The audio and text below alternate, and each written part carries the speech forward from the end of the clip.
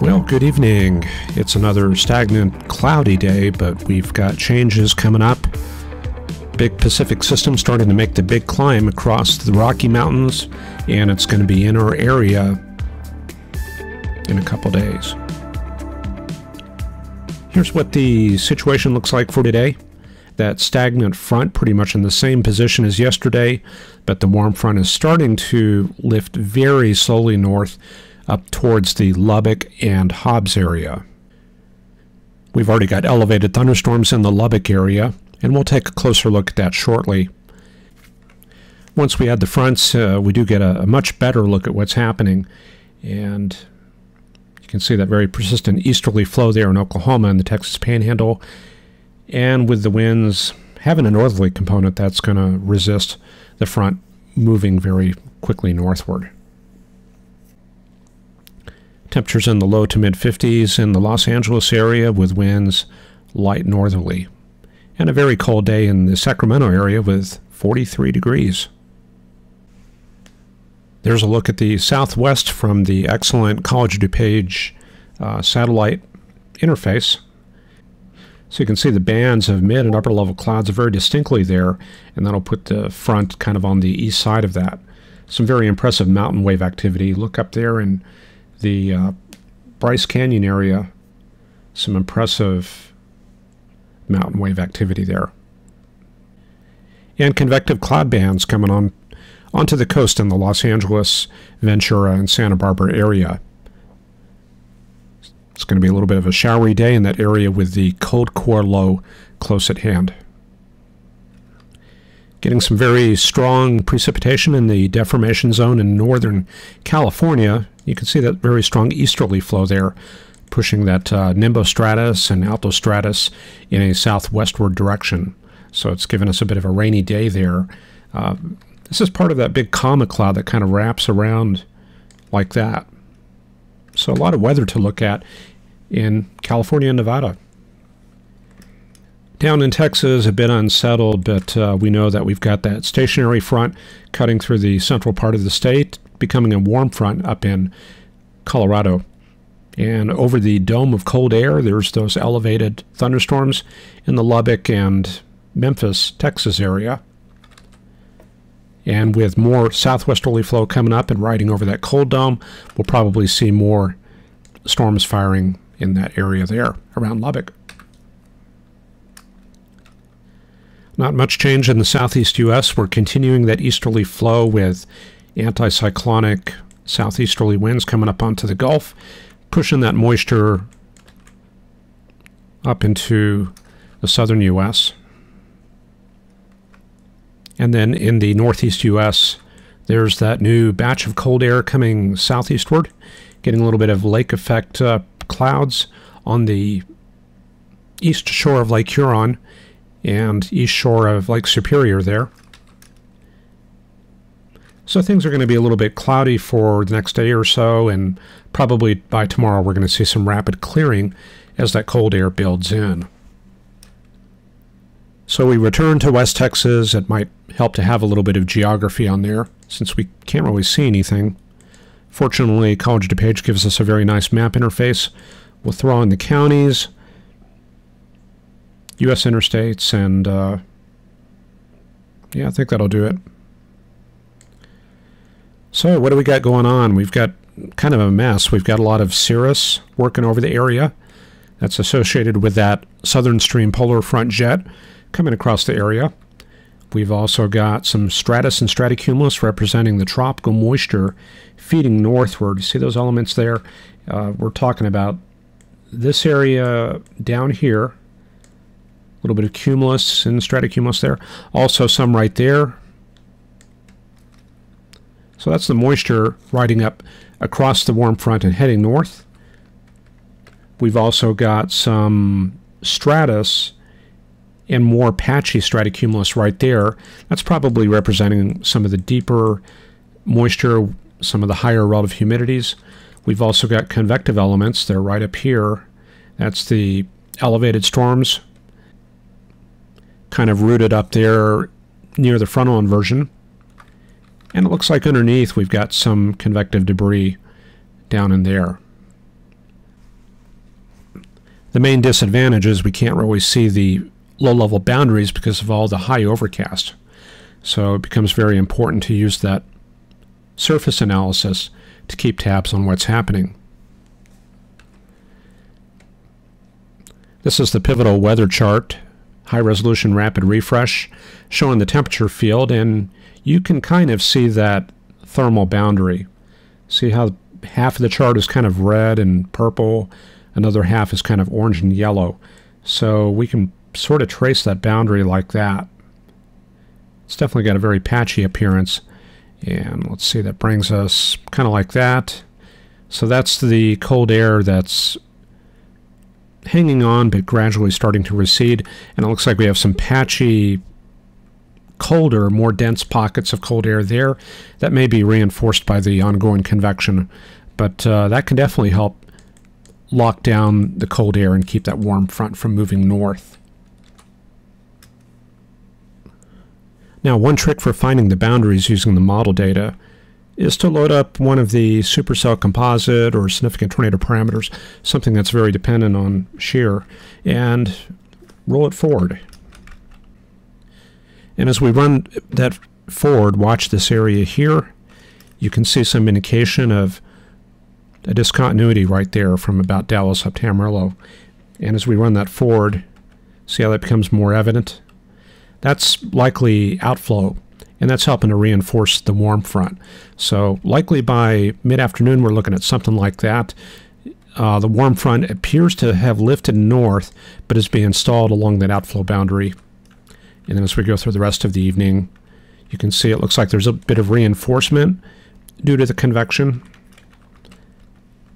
And that'll kind of keep that boundary in place there. So we'll run the dew-point plot forward.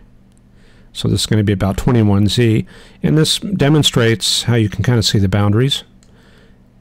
It's not only the difference in the winds, but also the difference in the moisture across that boundary. And you can see evidence of another boundary there.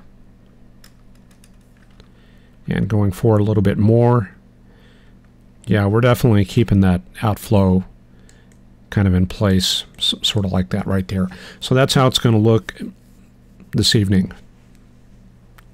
So what does that mean? Well, with the strong southwesterly flow, that means storms are going to have a very limited window to get going along that outflow boundary, and then they're going to depart very rapidly northeast into the cooler air. So if you're out chasing, you'd probably want to target that area from Lubbock to Guthrie, but you're going to have a very limited window, of severe weather.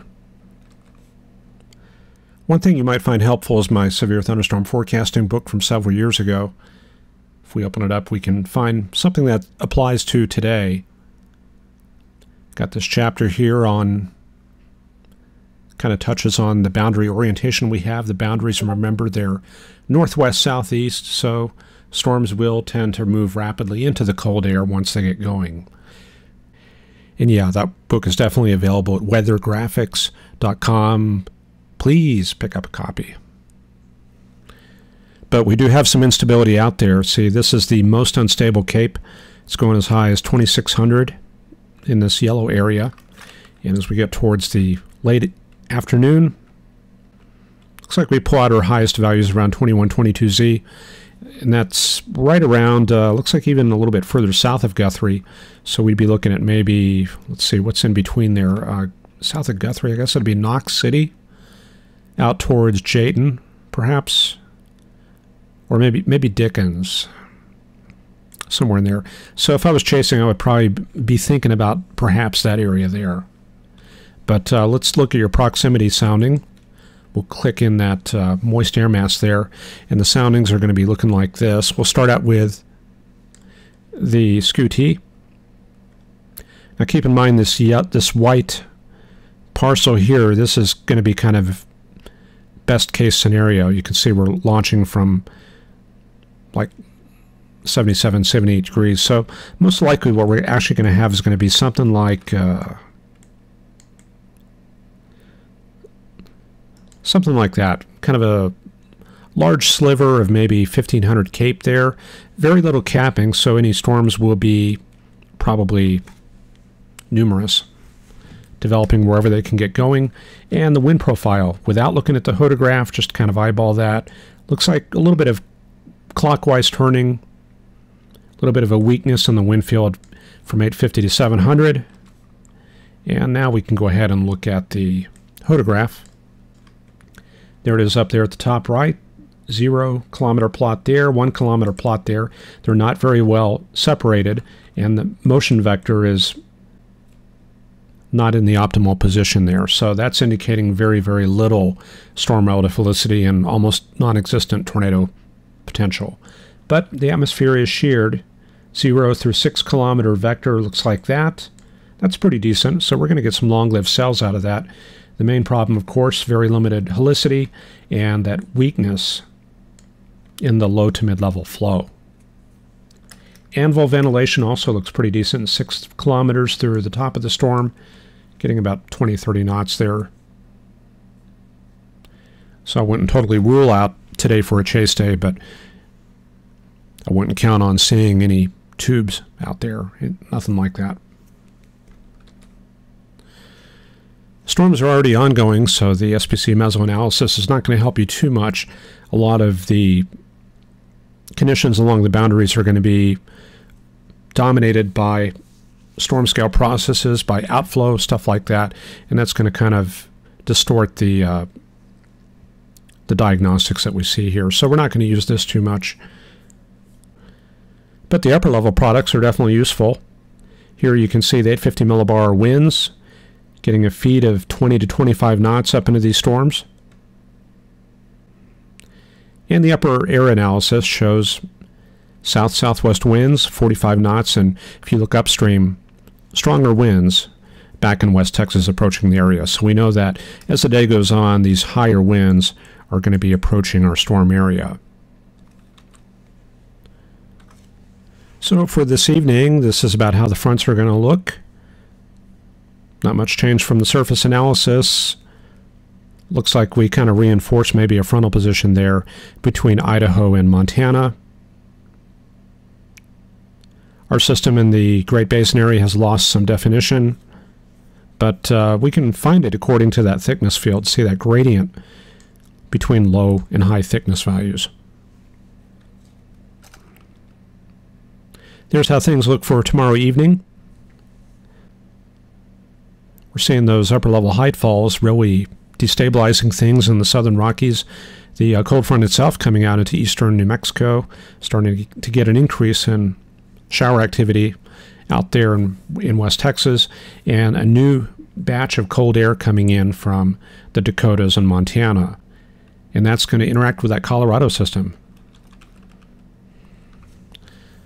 So this is how it looks for Thursday night. Looks like maybe some frontalysis of the Pacific system. Either that or it kind of starts blending in. I guess it's lost definition with that strong downslope. And I would expect some warm temperatures in northwest Texas due to that strong westerly wind. And the polar air coming out of Canada interacts with the low in Kansas, and we see some very strong definition there. Some snow in Minnesota and Nebraska. And this will be our last map out of the series for Friday night. Big high pressure moving into the Great Plains, driving that front all the way down to Atlanta, Norfolk, Raleigh, and past Houston. So the winds will swing around to the north once again, and it will get cold. The 540 line pushing all the way down to St. Louis and Indianapolis. So, I don't know, I'm not going to analyze the maps after this, but we can just go forward and take a quick look. And I think what's going to be interesting is this area here. So we'll check that out. Yeah, see how things are kind of unstable here? We can imply that, looking at the thickness, we know that there's troughing out in this area. So we're going to get another Pacific system coming in very rapidly. And let's see when that happens. Yeah, there comes one right there for Monday, and another for Tuesday. So I guess the front is maybe somewhere back in there. And the next shot of weather for the plains. Kind of a dry system there for late next week, and then Yeah, there goes one for Friday. And wow, good blob of cold air up to the north, but looks like there's not much of a push behind that. Anyway, that's how it looks. I hope you enjoyed the weathercast, and we'll see you next time. Bye-bye.